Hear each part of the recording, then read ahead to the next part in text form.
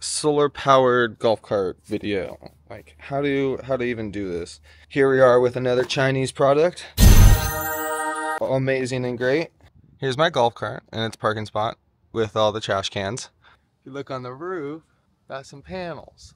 Well, I have it set up so while not moving and not plugged in either, 1.1 amps. I should probably clean them off and then do a little bit better.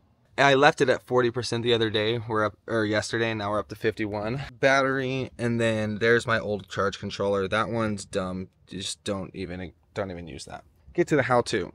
So is your battery 36, 48, 72 volts? That all makes a big difference. I'm working with this 48 volt battery.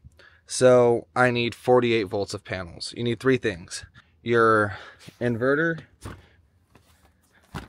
your solar panels, and maybe some wires. I put my wires down the side over here, just snaking up over there, and then they just kind of hang out up there. You need to match the panels to the battery voltage. So I have 6 panels. Each one is 24 volts. So I put them in groups of 2, 2, 2, 2, and then fed that in. If that doesn't make sense, I'll put up a diagram right now because I know it doesn't make sense. Essentially, you want to go series. You want to go positive to negative if you want to add the voltage, and then negative to negative if you just want to add more of them. And then to mount them, I just screw them straight into the roof. You can put glue so it doesn't seep into the roof, kind of like that. Okay, so once you have your panels wired up, bring it down a side of the thingy. So here you go. You got these two dudes that will plug into the 2 wires coming off of your solar panels. That's the standard solar panel connector. And then that will go to your battery. Tiny wires, but you're not moving that much power. This is my old controller. This, that thing there taped. And then that's the super bus. You'll mount that correctly in here, somewhere like that, somewhere like that. And then you'll take the 2 wires and you'll extend these and you'll go directly to your battery inputs. This thing will control how much power goes there and to not overcharge it. It has like a, here we are, a little voltage setting, so you can do, voltage settings, so you can do 48, 60, or 72. And then like little settings and stuff like that to tell you what's going on. And that's literally it. Then it just charges. The math on this is on a sunny day, I'll get 25% a day. But that's kind of based on my roof and how big my battery is and all that.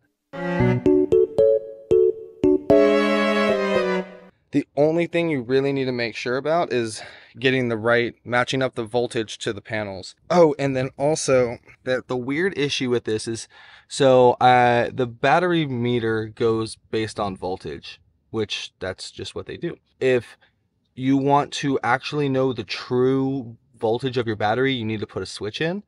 Otherwise, you'll get down to about like 35%, and then the cart will just shut off because it's only running on solar, but the voltage of the solar panels is equivalent to like 35%. So it understands it as that, and then the cart turns off. I've like driven into a parking garage and then like battery gone to 2%. I was like, oh crap, and just like tried to like push it home. If you want to make sure you know that, you can put a little like solar turn off switch. Also on the RXVs, if you start downhill, it will overload the battery. So you have to, most people don't, with the electronic braking, because if you're at 100%, you can't use the electronic brakes.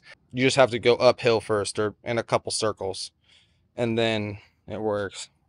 The solar system, this system's been on here for maybe like a year or so, and I've never touched it. I think people have stood on it a couple times. The flexible panels are really the call. You can mount them to any shape and they just kind of chill there. Ideally, if I wait like 4 sunny days, then it's at 100% again. Yeah, if you have any questions, let me know. Can feel free to walk you through whatever you need. This one's gonna get solar. It's a 72 volt system. That's what this guy's for. This weird controller right here. It's like a Navitas remake from, just doesn't do anything. So